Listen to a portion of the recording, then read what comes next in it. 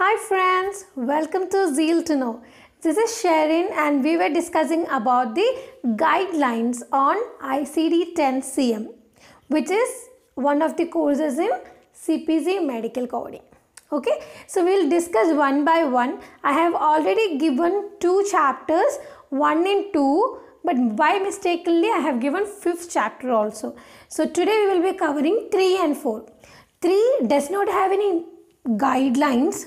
The third guidelines or third chapter is for the future expansion. So today we will be discussing about the 4th chapter, because I was mistakenly given 5th chapter. 4th chapter I am uploading now only. Alright, so we will be continuing with the session. What is the name? What is the topic which we are going to study? That is endocrine, nutritional and metabolic diseases. So in this chapter mainly we will be concentrating on one topic. That is our first topic, which is called diabetes mellitus, or we can say simply diabetes. Okay, diabetes is a metabolic disease. Okay, it is a metabolic disease. Everyone knows about diabetes nowadays. 1 out of 10 or 1 out of 5 may have diabetes nowadays. So it is a most commonly occurring disease.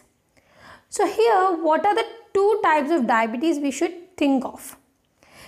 Diabetes mellitus comes under the codes E. Okay, E10 to E13. These codes we use for DM. Alright, E for echo. The first topic will be the diabetes mellitus itself, but what are the types?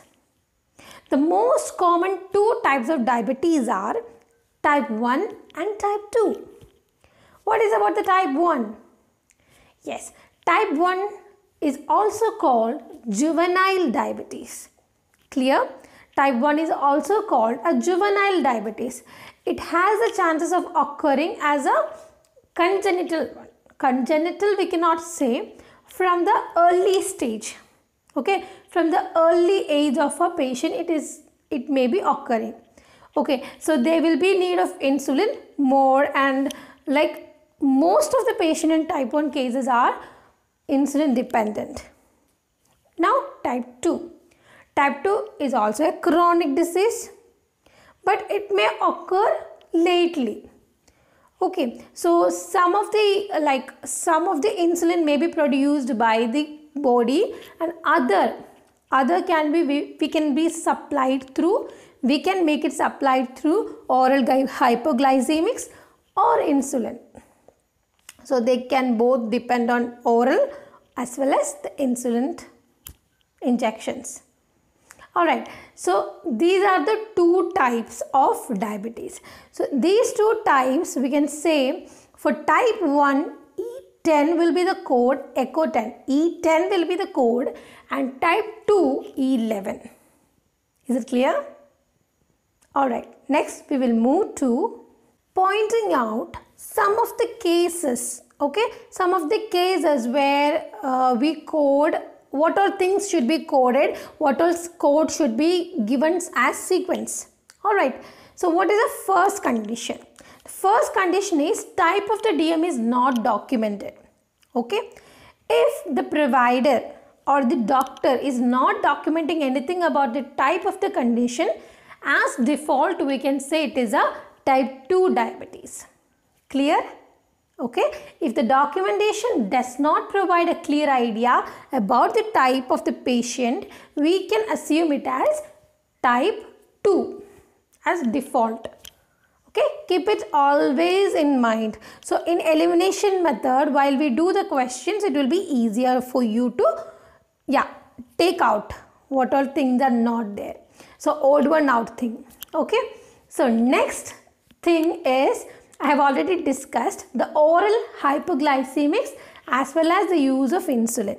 If these 2 are the conditions, how the code comes or how the sequencing comes. Alright, the first one, if the patient came with diabetes mellitus and uses insulin, or we can say long-term use of insulin. So what will be the case? I have already discussed, okay, the patient is having type 2 diabetes. Okay, so type 2 diabetes is E11. So E11 is coded first, and second we should code the use of long-term use of insulin. So for that we have the code from the category Z79. Okay, so Z79.4 is for the long-term use of insulin, while Z79.84 is a long-term use of oral hypoglycemic. Clear? So two codes we have studied. Z79.4 for the insulin long-term use, okay, and for Z79.84 for the oral glycemics. This comes as a additional code. First we have to code the DM, and second we have what is the type of DM, and second we have to code whether they are insulin dependent or oral hypoglycemic dependent. Clear? Okay. We have already discussed long-term use. We will use long-term use of insulin. We will use Z79.4. But if a condition comes, like if a patient comes as an emergency because of the high blood sugar and the doctor administers insulin to just reduce the high sugar levels. Okay, for that purpose, if the patient is coming, you cannot use that the patient is insulin dependent. Okay, for just that moment or that some of the days, for just reducing that emergency condition, doctor has administered the insulin. So in this case we will not be coding any Z79.4 for that code. Okay, just remember it, just a close. Alright. Okay, the next topic will be gestational diabetes or diabetes in pregnancy. But today we will not be discussing that, because in chapter 15 we will be discussing it very clearly. So today it is not mandatory to discuss in this chapter because it comes under chapter 15 O codes. So we will be discussing it later on. Okay, so now what we will discuss? Now we have the next topic, which is a complication due to the use of insulin pump. Yeah, in foreign countries and all, insulin pump is very popular. They'll just keep the pump because very small children and all, if they are having the DM, so if they have the use or they have to use the insulin for their lifetime, they'll use an insulin pump. Yes. So for that purpose, because it will administer correctly whatever level of insulin they are having, depending upon that, the insulin pump will administer. Yes, so it will be very easier. Don't take it and every time taking it differently, but insulin pump adjusts itself and takes it very clearly. So it is very easy to use and very easy to administer. So insulin pumps are used for that purpose. Alright, we don't know the purpose of the insulin pump, but the complication caused due to insulin pump, that's a very big concern. So here in this guidelines, we'll be discussing about what are things we have to remember while having complications by using the insulin pump. Clear? So what is that? The first one is the underdose.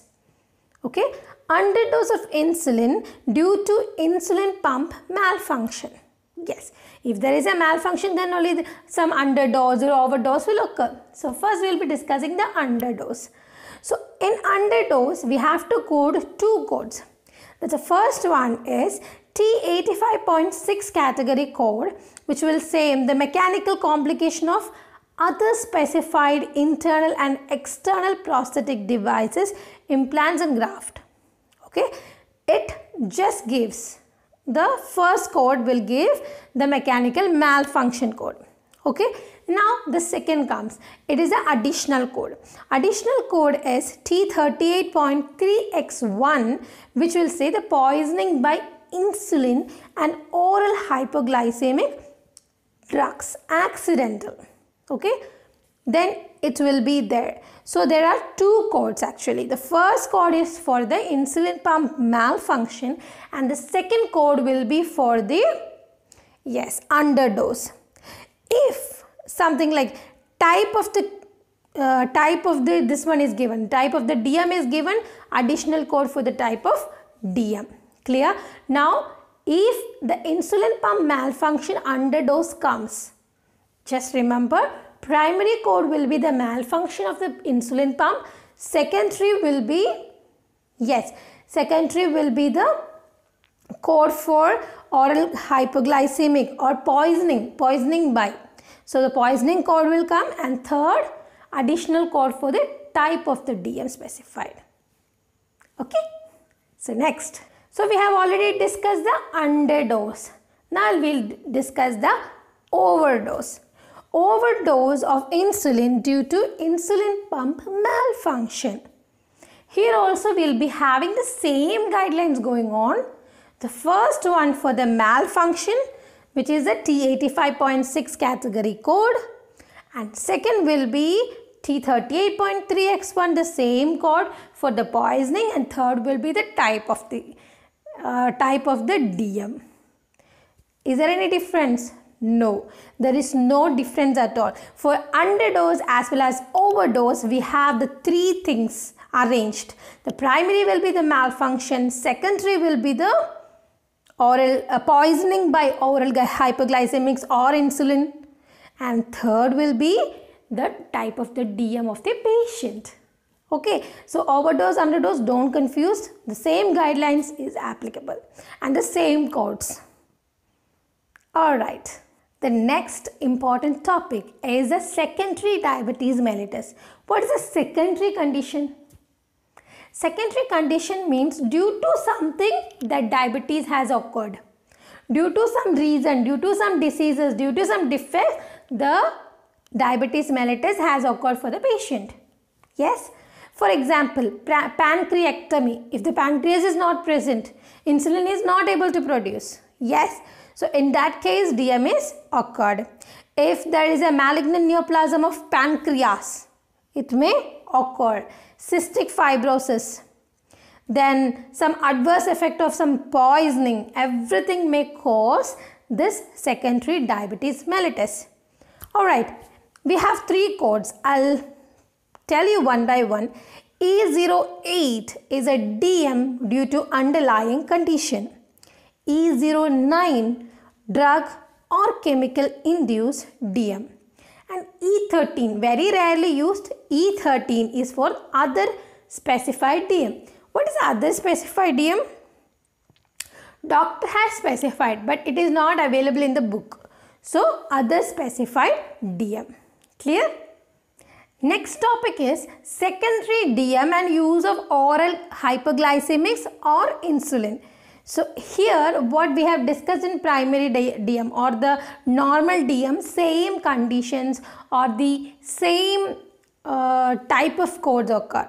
Okay, the first one or the first code will be the type of DM. The second code will be what? Second code will be from the category Z79. We have already discussed. If the long-term use of insulin is there, Z79.4. If a long-term use of oral hypoglycemics is there, then Z79.84. Same condition. Okay, there is no change for the secondary DM. Okay, next. So now we will discuss two important points in assigning and sequencing of secondary DM and its causes. Okay, so for that, the first condition is secondary diabetes due to pancreectomy. Pancreectomy means pancreas is not present. Okay, it is absent. In that case, how the sequencing occur? The first or the primary one is E89.1, which is the post-procedural hypoglycemia. Okay. Next, the secondary will be E13, DM. DM post-pancreectomy. And the third one will be Z79.4 category or Z79.41 we can say. The acquired absence of pancreas. Clear? So there will be three codes sequenced if the pancreectomy occurs or the secondary diabetes. How we are going to sequence it? It's an example only. For adverse effects and poisoning, we'll go to chapter 19. When we go to the chapter 19, it is very clearly mentioned in chapter 19. So we'll be discussing that later on. Okay. So here here ends our chapter. So this chapter is having a limited guidelines but repeated guidelines. Yes, now you can just think about it, just write it somewhere and by heart it, because just remember only some things to remember. First one is type of diabetes should be mentioned. The second thing is underdose, overdose of insulin pump, malfunction. Same codes, so we don't have any confusions. Then for primary as well as secondary diabetes, what are the cases? But the cases are almost similar. But secondary means it is due to some other cause or some underlying condition the DM occurs. This is the only difference between these two. Clear? So this is a very good chapter and very easy chapter to learn. I hope you like this video, you enjoyed this video. This medical coding is it is a very nice subject to study if you like it. Okay, so go through the medical terminologies if you are not familiar with medical terms, because you are not from a medical background. If you are from a medical background, these terminologies will be very easier. If you find anything very difficult or somewhere you are stuck out, just come to the comment box, give me the query. I'll solve as soon as possible. Alright, so if you like this video, just give me a like and share my video with your friends, needy ones, and subscribe our channel. And please, the bell button, don't forget the bell button, because bell button gives you the notifications first. Alright, so you can put bell button and all. Thanks for watching Zeal to Know. Bye bye. See you in the next video.